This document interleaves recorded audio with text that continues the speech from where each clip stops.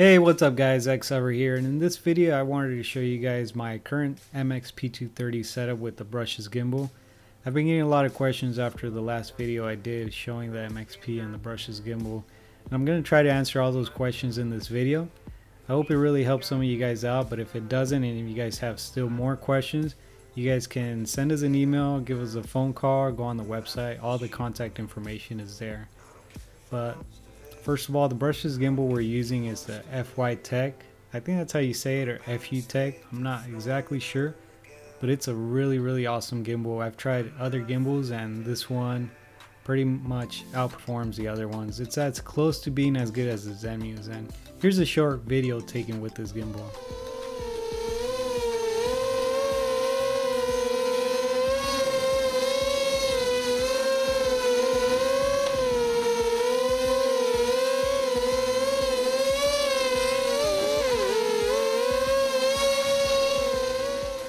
I also want to point out, you can see right here in the video how I just kind of moved really quick, and I'm just moving really quick throughout this whole little track, and you can see the gimbal, it's really holding up really nice, and that's something I really liked about this gimbal, that no matter how hard you fly it, it never seems to really lose its horizon, so that's really nice.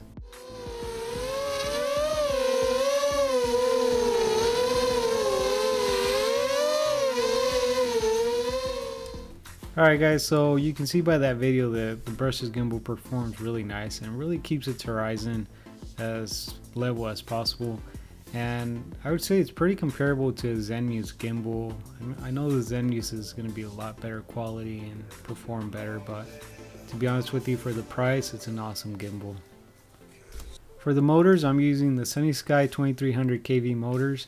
I was using the Cobra's 1960 kV motors, and I noticed a longer flight time on those on 4S. I am using these on 4S, so I mean, if you want longer flight times, I'd recommend the Cobra's 1960 kV. Props I'm using are the HQ6045 props. You can also use the GemFan 6045s or the HQ 6x3s. They all work really nice. ESCs I'm using are 12 amp Simon K ESCs. You can find these on the website xhover.com.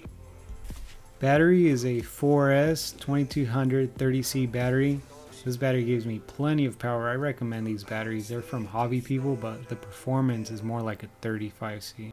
Flight controller I decided to use with this is a DJI Naza Lite. I'm not using the GPS on this just because I don't feel like I need it. FPV gear, I'm using a 5.8 600 milliwatt immersion RC transmitter with a cloverleaf antenna and a 420 TVL Fat Shark camera. I've been using the same exact setup on all my builds. It's just really simple, easy, and I really like this setup. Alright guys, so the way I have this brushless gimbal mounted is I actually designed a special plate designed to mount on the gimbal itself. So that way when you want to take it off your MXP, it's really easy just by removing 4 screws.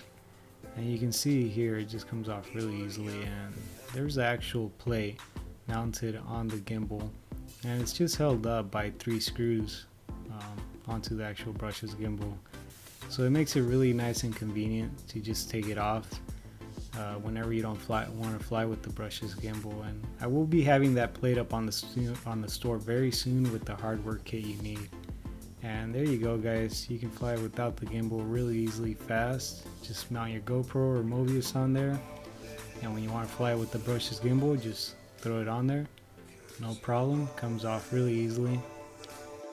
So that's it for this video guys. I hope it helped some of you guys out, but if you still have any questions or comments, please leave them below or send us an email or give us a phone call. And you can find most of the stuff I talked on this video at xhover.com. Be sure to subscribe if you haven't subscribed already. And that's it guys. Hope this helped out. Thanks for watching guys.